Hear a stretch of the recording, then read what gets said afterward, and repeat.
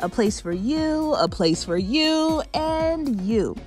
Some came dressed for business, some more casual. What looks like a grown-up tea party in Belle is another side effect of COVID-19. On what used to be a regular day, La Crevette restaurant located on the French Riviera would be packed with paying patrons. But a second lockdown to brace for a second wave of the coronavirus forced bars and restaurants to close, and these teddy bears have the place all to themselves.